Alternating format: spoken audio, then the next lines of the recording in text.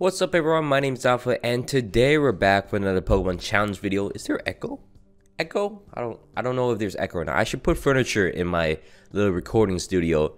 But anyways, we're back with another Pokemon challenge video. Today we're on Pokemon Radical Red and today's challenge will be from the comments.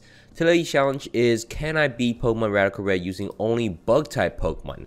Now this was sent to me in the comments. I was very confused. Is bug type hard? Like apparently it's the hardest monotype to do. So we're going to attempt it today. You'll get my full opinions at the end of the video on how hard I think this challenge was. But before we get into the challenge itself, I want to ask you guys if you guys could leave a like and subscribe to my video. It'll greatly help my channel and the series that we're running back on Radical Red. We'll do more ROM hacks. Apparently there's a lot of comments every single video about me doing Pokemon Unbound, a new insane mode, quote unquote. And if you guys want me to do that, just let me know in the comments. I'll try it out. I haven't played Unbound in like over a year, so I'll come back to it, I promise. But the premise of this video today is we're going to play through Radical Red using only bug type Pokemon. So they can have a secondary typing, but they have to have a bug typing. And each of my Pokemon will be nicknamed after you guys, just like always in my challenge video. These are the nicknames I picked out. If you guys want me nicknamed after my Pokemon in my future challenge videos, just drop it in the comments and hopefully I'll pick yours. And while you're down there, please don't forget to leave a like and subscribe. Really help my channel. Quick intro, let's get into the challenge video itself. To start off with, there's no bug type starter. I don't think there's a single bug type starter in the entire Pokemon series. So what we have to do is once we get Pokeballs available to us, we can go into Viridian Forest and capture every single bug type Pokemon. So if you guys do know, Viridian Forest is home of the biggest bug farm in the world. So we have to go out and catch as many bug types. We're not show everything, but you'll see which Pokemon I use. We're planning to use both Dustox and Beautifly. Snom is a very good one when it evolves, but it's actually pretty good in the early games as well. Blicky, it's gonna be useful too. It's a good defensive wall that we're gonna have on our team, and you know, Vigavolt, pretty nasty. We're also gonna go out and get ourselves a hidden ability Snom, which can have Ice Scales, not Shield Dust. Ice Scales reduces the effects of special attacking moves, I believe, so it's gonna be pretty tanky, as a ice and bug type can be. That's pretty tanky. Train up our Pokemon as we face off against the first mini boss in the game, which is going to be Falkner. Falkner is going to be the flying type mini boss of the game, and we're going to start the battle against him using our Joltik. Obviously he's going to predict us going into an electric move against him. He's going to go into Namoga, which we can freeze it and then beat it down. This entire mini boss is very easy, surprisingly, because we have a bug type team, but we sack our Beedrill, which we'll release because we don't use Beedrill at all. I assume we're going to use Beedrill.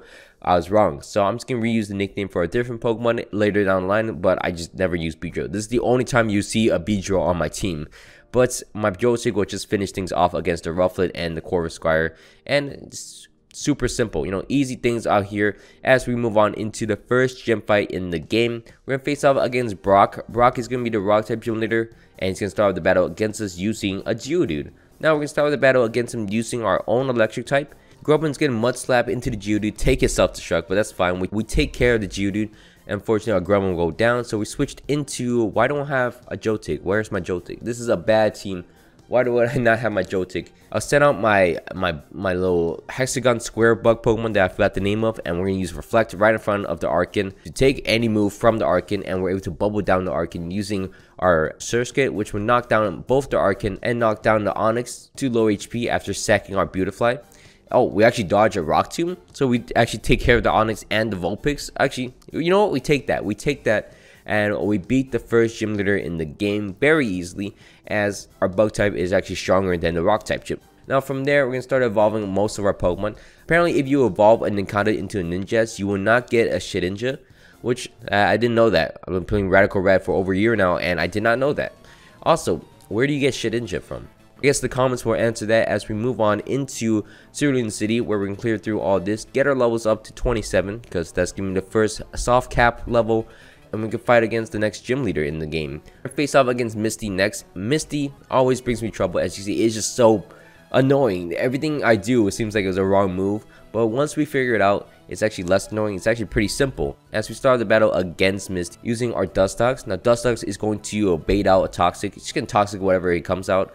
So it's going to switch out into a Starmie, which, I mean, we take that. This Starmie does not have natural cure, so it's going to stay in. I'm going to send out my Hexagon bug that I don't know the name of, and we're going to light screen up Unfortunately though, it'll go down, but that'll allow us to go into our Beautifly, easily take a side shock and knock him out using a silver one. So the ace Pokemon is down. I can switch out to my Masquerain next to lower the attack of the Frogadier, and then it's going to switch out into his Lantern for sure. So I'm just going to bait out a Toxic once again. Actually, accidentally catch the Frogadier. I wanted to catch the Lantern with that, but it worked out. Now this Frogadier is so scared of using Rock Tomb against my team for some reason. I'm just going to keep switching between the Lantern and the Frogadier as I go into my Dustox once again. I use Dustox just to heal up against it. I'm waiting for the attempt. I should have used Toxic at one of those turns, but I thought it was going to keep attacking me. So I knew it was going to flip turn right out into the Lantern. Just Toxic stall both the Frogadier and the Lantern down. Dustox is so tanky. It's actually insane. So I'm able to Toxic stall both the Lantern and Frogadier, and it's just as simple as that. Dustox unfortunately will go down to the Frogadier, but I'm able to switch out into my Masquerain, which will, we'll sacrifice the Masquerain for the Frogadier. We'll take that trade. For some reason, the Frogadier does not ever want to Rock to me. And then I'll send out my Joltix to Thunder Wave the Volto. Luckily, I break through the confusion, and I'm able to dual wing beat him and knock him out. And we get the second gym batch in the game. Next up, we're going to face up against Brendan. He actually KO'd me a few times, but luckily we beat him in this attempt. And now we get the Lucky Eggs, and we can go through some dens in Diglett Cave and also in Route 11 to get hopefully some nice berries. We're looking for more citrus berries because we have a total of three citrus berries on the team right now. And we have a party of 6. Anyways, from there, we're going to go into the next gym fight in the game. We're going to face off against Lieutenant Surge, and Lieutenant Surge is going to be the Lexi-type gym leader in the game. We're going to start with the battle against Lieutenant Surge using our Galvantula. Galvantula is going to start with the battle, he's sticky webbing up, and then he can switch out to his Vigavolt. I feel like Orbeetle can handle this, so I switched out to my Orbeetle. Now Orbeetle takes a big Bug Buzz, so I'll set up Light Screen to hopefully do something. I thought it had a good special defense, apparently it doesn't. So I switched out to my Dustox next to Toxic down in Vigavolt. He's going to both switch into his Bolton. I switched out to my Flying type because I did teach it Dig, so it does a lot of damage using Dig. I sacrifice it, but that amount of damage is very crucial as I'm able to Signal Beam down the Vigavolt, and then it forces the Bolton to switch out, so I'm able to Signal Beam down the Vigavolt with my Galvantula and then just stay in, because Sticky Web's up, it's going to be slower than me. I can knock him out using Signal Beam and then knock out the Vigavolt. He sends out his Manectric next. I can just stay in, do some chip damage using Signal Beam, and then switch out into my own Vigavolt. In this situation, I got very lucky with the crit, but I mean, sometimes you gotta take what you get. And we knock out the Mega Manectric, and his final 2 Pokemon will be the Pincurchin and his Raichu that really kills on my Dustox. Luckily, it starts setting up against my Butterfree, so I'm able to knock him out using Bug Buzz, but that could have been really bad. Next up, he's going to switch out to his final Pokemon, which is going to be the Pincurchin. I'm going to go into my Vigavolt and roost off against him. You ever seen a Vigavolt stall out any Pokemon? No. But for once, it actually outspeeds something and knocks him out using his HP. From there, we can go outside into Route 10 and head into this little den here. This den has Heracross. Now, you do know me, I love me some Heracross. So, we can go into this raid den. Where, like, Heracross is actually a rare encounter in this den. And also, you can only find him in a Safari Zone. So, if we get a head start, we can use him for, like, this early part of the game still.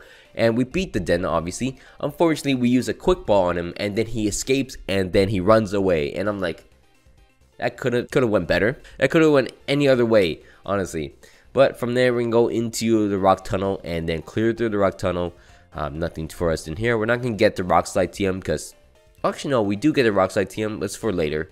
And then we're going to head into Celadon City, where we're going to face off against the 4th gym leader in the game. We're going to face off against Erica. Now, Erica is going to be the Grass-type gym leader, and this is actually very easy. So I'm going to start the battle against her using my Galvantula to Sticky Web up against her. Force her out into the Sudowoodo, and I'm like, you know what, sack my Galvantula. Signal Beam does a lot of damage here, which, thinking back, maybe I should have saved it. But it's going to head smash me, knock me out, and then I can switch out into my Ninjas, which will first impression accidentally onto the Meganium, and then Dual Meat does not unfortunately knock him out, so he's going to knock me out with an Ancient Power, but my Butterfree will clean it up, knock out the Meganium for us, and then does not knock out the Sudowoodo. So things are not looking too good for me as half my team's already dead, and we knocked out like 1 or 2 of her Pokemon at this point. So I switched out into my Frostmoth. Now Frostmoth is going to Bug Buzz, knock out the Sudowoodo. Force into Superior, which as we know we have Ice Scale, so we could take any special attacking hits, and we could Hail Up and then Aurora Veil, and then Bug Buzz knock out the Superior. Okay, looking good. We don't outspeed the Rillaboom because he has priority, but we're gonna Blizzard, knock out the Rillaboom, and then our final Pokemon will be a Venusaur, which I Blizzard into. It crits him too, and then I avoid the Sleep Powder, and I'm able to Blizzard once again and knock out the Venusaur, and we take that. We beat Erica just with Frostmoth essentially. Frostmoth is so broken. Now, if you think Frostmoth is broken, we're gonna get the actual broken OG Moth Pokemon. We're gonna get Larvesta. Now, accidentally, we got the Swarm ability one. We don't want the Swarm ability one. That's a hidden ability. We actually want the normal ability for once. We want the Flame Body ability, which will come in handy a lot of times. So once we reset and we get Larvesta into obviously Flame Body, we're gonna change the nature and then face off against Giovanni. Already putting in work. Look at this, Larvesta putting in work. And unfortunately, when we go into Lavender Tower, we're going to face off against the Marowak, which will give us a lot of problems. It's going to beat us down a lot of times. But luckily, we get it paralyzed and we knock it out. And then we can move on forwards into this little training grounds where we can face off against the Aldinos to get a bunch of XP. Unfortunately, though, the level cap is like 56, so we're not able to evolve our Larvesta just yet. So we're going to replace it with Ninjasto. And then Ninjas will actually clutch up against all of our rivals' Pokemon as we source dance up, and the AI is just so stupid. This is 2.3B and the AI is still dumb, as we just set up and go whenever we want. From there, we can face off against Archer and Ariana and then clear through them very easily. And then we face off against Giovanni. Giovanni gives us such a hard time and so annoying that we go back into the rock tunnel and we catch ourselves a Dwebble in here. Dwebble is giving me a rock and bug type Pokemon that most of you guys do know as, you know, the Shell Smasher, and also the Pokemon from Pokemon Unite. So we use that and just clear through Giovanni very easily, as you can see. I got very lucky as Garchomp does not get a 2 speed boost. And then we can face off against Sabrina in her Psychic type gym. This double battle fight, we're going to start the battle against her using our Crusto and our Butterfree. Now Butterfree is going to Sleep Power down to Indeedee, and then we're going to Rock Slide Flinch down to Hatterene for sure. And then in this turn, I'm going to Rock Record into the Hatterene and then Quiver Dance up using my Butterfree. And what an amazing start to the game as the Indeedee stays asleep. I'm able to Air Slash in the Conqueror, and then unfortunately I'll go down to that. I'm able to switch out into my Ninjas to knock out the Conqueror, and also X-Scissor into the Indeedee to knock him out. Her next two Pokemon will be a Porygon 2 and a Crawdaunt. I'm able to X-Scissor into the Crawdaunt and Rock Slide to knock it out. Unfortunately, I flinched the Porygon 2, which does not let it set up with a Trick Room, so I'm going to go down to Expanding Force by the Gardevoir. I mean, both my mobs are very specially defensive, so we're able to Bug Buzz down the Gardevoir and knock it out. And then it's just everything. It's the world against Porygon 2, so it's not going to win that fight. And we beat Sabrina with little trouble at all. Next up, we're going to go into the Safari Zone. As you can see, Crusto destroys Brendan very easily. And then we go into the Safari Zone. We're going to go out and catch ourselves a Scyther in the wild. And we have to change the daytime into daytime because Scyther only is found in the daytime. So we're able to catch ourselves a Scyther, evolve that into a Scizor, and then go out and get some Heart Scales. This Heart Scale things, I do every single run. It does not work out. I actually never use the egg moves most of the time. I teach my Frostmoth Mirror Coat. That will be used one time. One time. It actually came in handy, but you know, I used it one time the entire run. But from there, we can go into the fight against Koga for the 6th gym badge of the game. We're starting the battle against Koga using our Crusto, and we're going to Rock Slide down to Swallow to knock him out. But unfortunately, he's going to switch up to his Greninja, and we're going to let him get the Ash Greninja for him, which you might be thinking, what? Why would you do that? But it actually works for me. As I switch out to my Frostmoth, I take any of his hits and then Quiver Dance up in front of him. I Quiver Dance 3 times, and then I'm able to Bug Buzz, knock out the Greninja.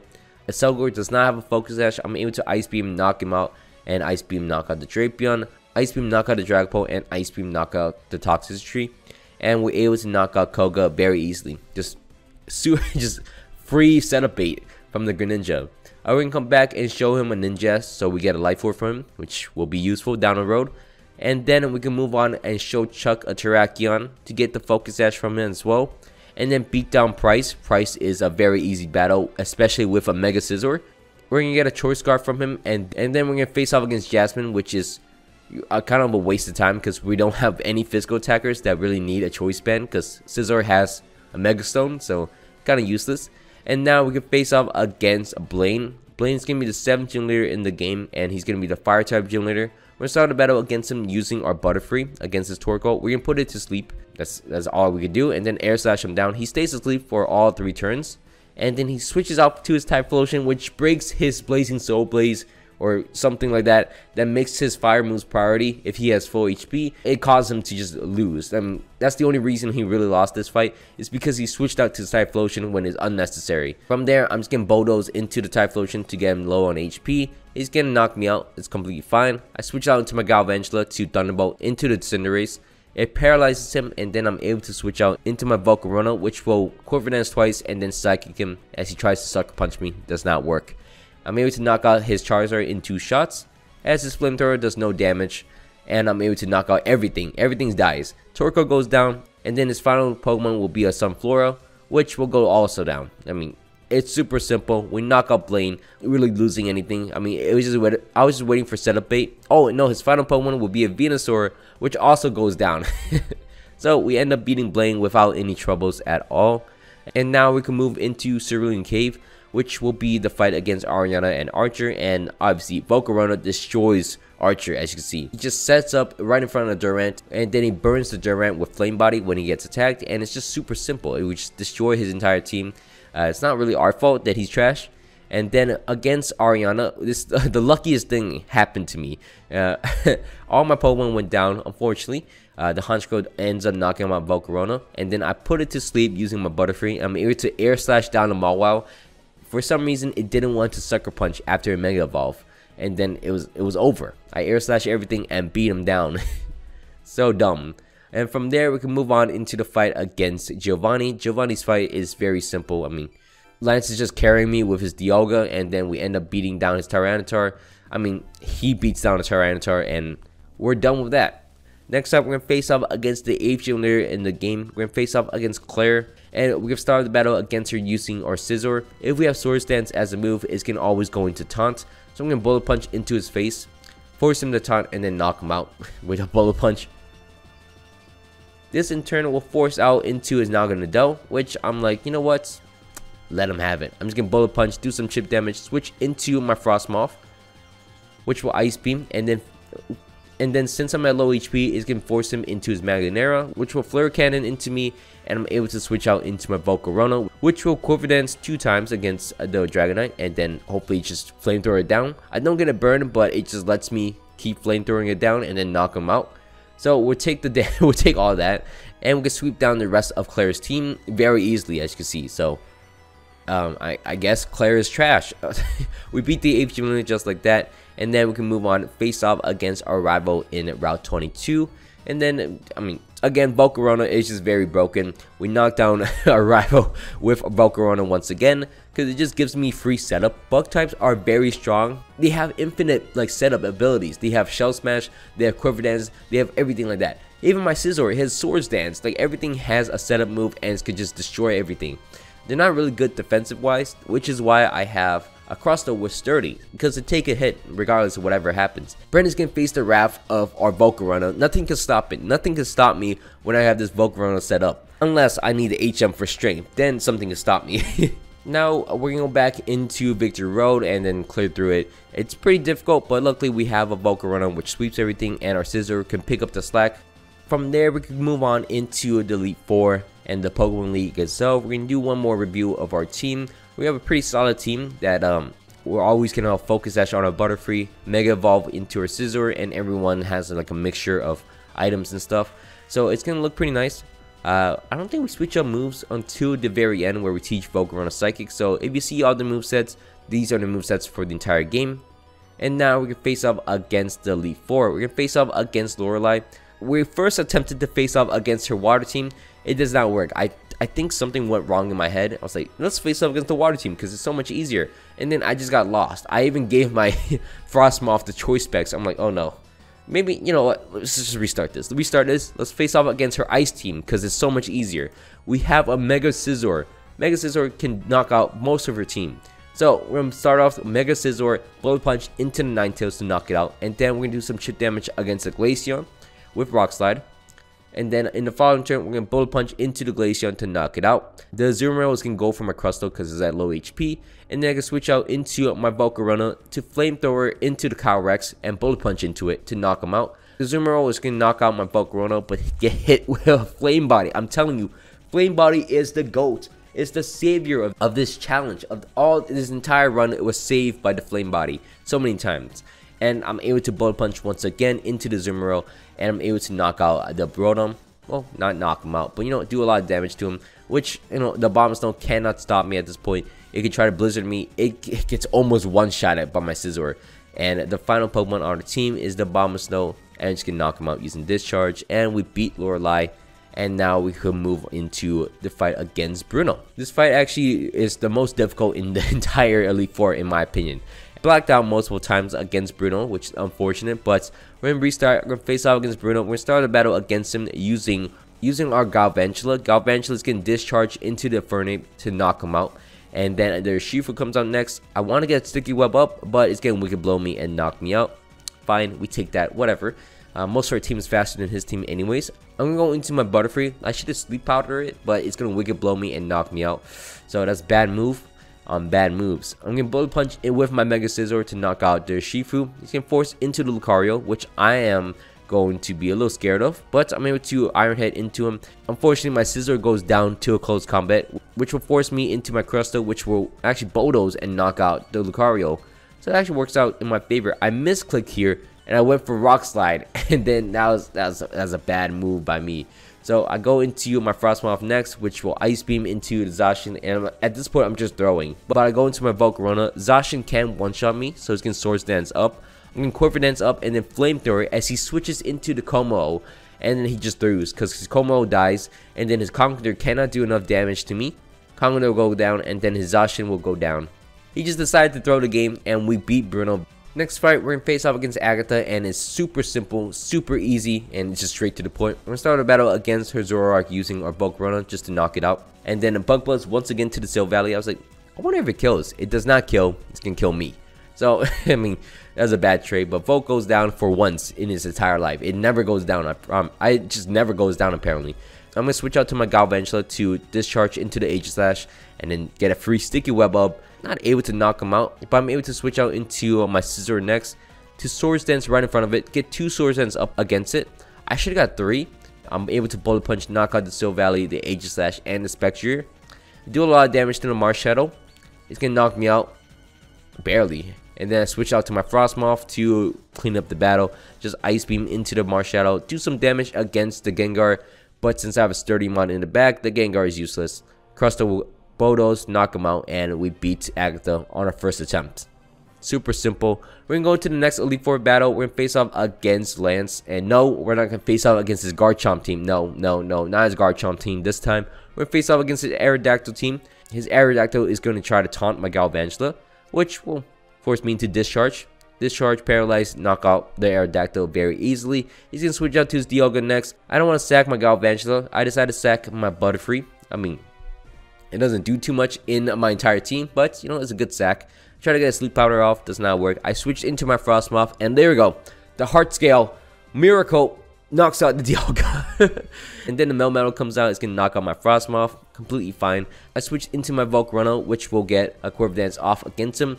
And then Flamethrower as he switches into his Dragonite for some reason. And then I'm like, wait, should I save this? I guess I could save it. He's going to Stream Speed me. I get a Sticky Web up against him as I'm able to switch out into my Scizor, which will get a Swords Dance off against the Melmetal coming in, which I'm able to get another one. And that allows me to Iron Head. He does not get Flinch, which is kind of annoying. He should have got Flinch, but I'm able to knock out the Melmetal. I'm able to outspeed the Dragovish with the Sticky Web and the X-Scissor to knock him out, and then BP into the Dragonite to knock him out, and then do a lot of damage against the Salamence. And then our Crustle, our trusty Crustle, will Rock Slide into the Salamence to knock him out, and we beat Lance. So simple out here. Now, the final battle in the game will be the champion fight against Gary, and it's so anticlimactic. So, we're going to start the battle against him using our Scizor to Bullet Punch down the Pheromosa. And then at that point, it's basically over because I bait in the Metagross, and I'm going to let my Scizor go down as I switch into my Volcarona, take a Zen Headbutt, and then force him to bullet punch me continuously as I quiver dance up. He's getting burned himself with the flame body, and I said flame body was going to be the savior of this run. It's just easy. It's just so easy out here. I roost up all the damage and then eventually flamethrower down the Metagross to knock him out. He sends out his Groudon, but it's too late. Psychic would knock him out in one shot, and then Yveltal can outspeed me. Flamethrower would knock him out. Psychic into the Eternatus to knock him out, and then Flamethrower into the Darmanitan to finish the battle against our rival and be the champion of Pokemon Radical Red once again. Obviously, not the hardest fight in the world. Anyone could do that. Bug type, monotype, not the hardest actually. The hardest challenge I ever had in regular Radical Red, not hardcore Radical Red, was definitely using Steven Stone's team. I remember that so fondly. That was so hard to do, and it was so annoying because his team was trash for some reason. I don't know. His team was so annoying to use. I just didn't like his team. Maybe I'll do another run with it, but it was so garbage to use. It was just difficult. It was not fun at all. And surprisingly, this run with bug types is actually very easy. Like, I had troubles with Misty probably like the most out of all the gym leaders. I can't really think of any other gym leaders I had too much trouble with. And then with Bruno, Misty and Bruno, which are weird teams to fight against. But honestly, that was pretty fun. If you guys want me to do some other monotypes in Pokemon Radical Red, let me know in the comments. And so sorry for talking so fast in this commentary. But anyways, if you guys all enjoyed this video, please don't forget to leave a like, comment down below some challenge ideas just like this one, and subscribe if you guys are not already. It will greatly help my channel. My name's been Alpha. Hope you guys all had a great day. I'm out. Peace.